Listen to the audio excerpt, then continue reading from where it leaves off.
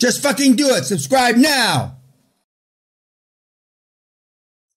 It's hard for everybody, but the fact that he persevered, and a lot of people get sick, that's not unusual. And when the guy, the other QLA kid, went after his chairman, the chairman had already been part of a deal that had done 3 or 4 acquisitions, so there's no chance that he's going to leave. But this kid, who is a true snowflake, that was the most discomfort for him. Questions, comments about his process or how he did it? Yes, sir. You only have to know people that know it. The people that are on the board, that's correct. And that's what they're there for. But one of the biggest failures, and even though I pound on it, just like I know you're not going to follow the steps, is you don't use the board like rented mules. I don't mean mules that carry drugs. I don't mean that kind of rented mules that you use for their knowledge. Most of you are more comfortable with using your board as a source to do the due diligence. For some reason, you don't mind telling them you got to do this for due diligence, but you do mind asking them for their connections. And they are more reluctant to give the connections because after 30, 40, 50 years, not necessarily 50, but 30, 40 years, they don't want the last deals that they are associated with to smear their reputation.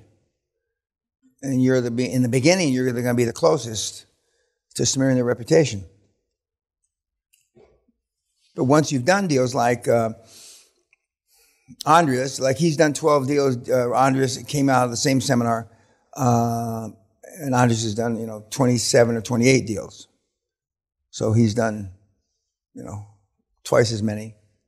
But the Netherlands and the Germany and those countries, Germany, they're not lazy, but I mean for sure in the Netherlands, and the market wasn't big enough in Belgium for him.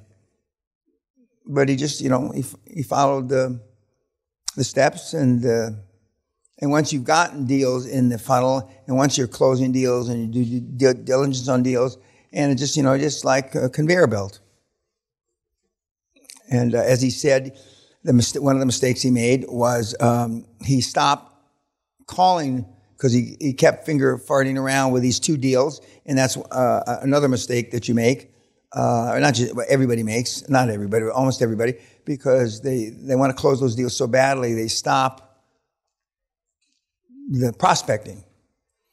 And it will take you a while in the beginning to differentiate between a prospect and a suspect. A prospect is somebody that will sell you something. A suspect is somebody that will take your call. Big, big difference. And you will not, for the reason that you don't talk like me, you will not say, hey, quit fucking me around, Jack. You just, no matter how many times I say it, it's in the fucking templates, you just won't do it. And you can blame your parents because they raised pussies. Any other questions about, yes, sir? Work on the business, not in the business. What about it? Well, he says that you focus on the macro instead of micromanagement. Correct. There's a famous book by Michael Gerber. There's about 7 editions of it now, but the whole book is working on the business as opposed to on a macro level. Most of the people work in the business and they're putting out fires and taking care of problems day to day. That's not how you build a $1 billion business. You have other people. At that time, he had 3 regional managers, if you will. Now I think he's got 5 regional managers. But normally the clusters, as they're called, or can be called, are they manage 3 to 5 businesses. And you manage the people that manage those 3 to 5 businesses. This is business management 101. I mean, this is so simplistic, but not necessarily done. I'm saying it's simple. The concept is simple, but doing it and finding the people to manage those clusters, that when they tell you it got done, and you don't wait till a year from the yearly numbers or the quarterly numbers, however often they report to you, to find out it didn't get done. So, anything else? He's doing a good job. The fact that he's created in 2.5 years for himself, 20 million is no big deal, really, but it's 20 million the skinny graduate student didn't have before, plus the money that they've pulled out for transactions. I don't know what level that is. But I mean, all the kids, even the kids that have done it poorly, are still making millions, tens of millions. And some of the people you're going to hear in the next few days, hundreds of millions. But they're all following the same steps. There's nothing strange. Yes, sir, in the back.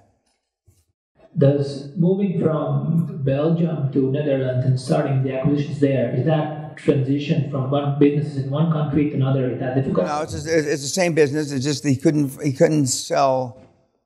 There's a theory about winning through intimidation. The book, which is one of the books I do recommend at the end, by Ringer, the first book that was written in the 70s, that when you come from afar, you're an expert. The fact that Belgium is a little teeny country this big and he's there, they don't consider him an expert. But the other thing is, I'm almost positive he would be more successful in Belgium if he had gone. 500 calls is kind of the benchmark.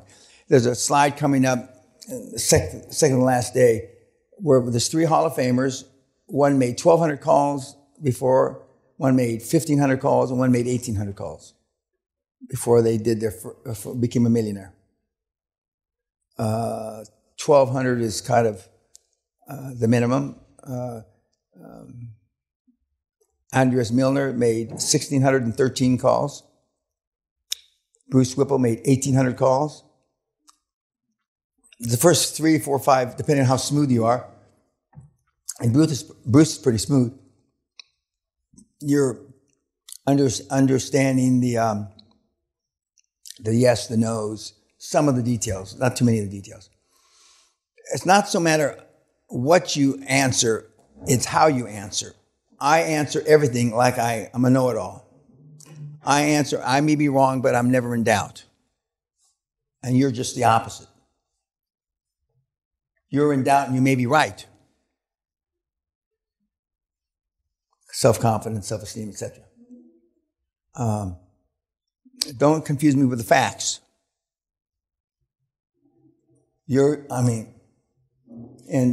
And one of you alluded to, why do I get away with this shit? It's because I sound like I know what I'm talking about. And I've always, again, other than athletics, but I'm always the most prepared when I go into a room. I've never been in a meeting that I'm not the most prepared person in that fucking meeting. Always. Since, I'm high school age. I'm always the most prepared. And normally I fill in for the industry expert. I tell you the things that the industry expert's not telling you. Now, after all these decades, in the beginning I didn't know shit. I just, I gave the presentation with the fucking numbers upside down, and I got away with it. It's, it's like world-renowned actors like Robert De Niro and these guys. They're insecure little shits. But when they get on the stage, a different persona comes out. Well, that persona is 100% with me. I'm that persona. And when I used to get in fights, let's say there's 7, 8 of you. Unless one of you cocksuckers is Bruce Lee, there's going to be a lot of people getting hurt here, and they're all you. That's what I used to say. And depending on what hood I was in, and unless one of you's got a knife and knows how to use it, I'm going to shove it up your ass. And then I'm going to go home and shove it up your mother's ass. And that got me out of 90+% of the fights. But you got to have some degree to back that shit up. But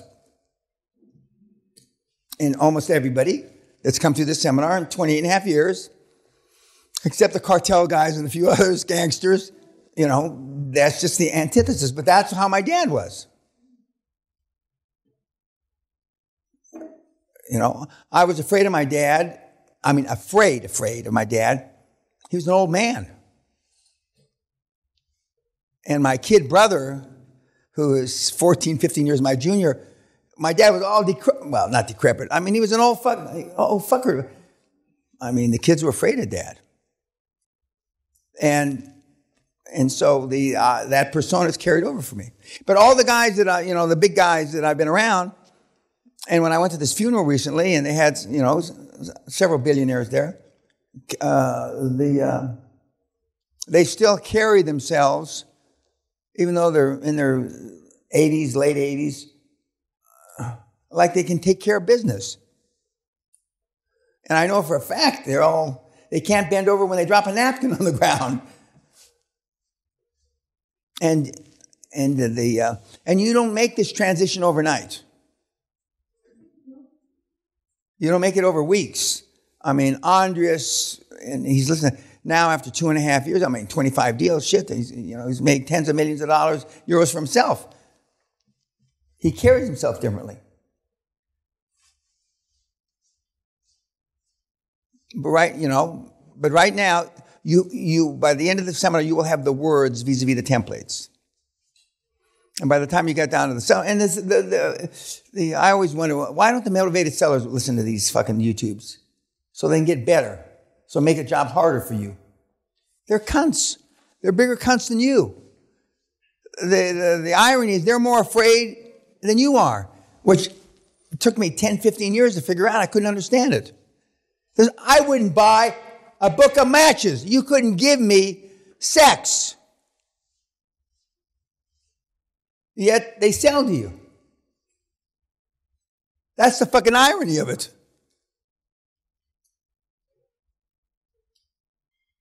But it works. There's no question it works.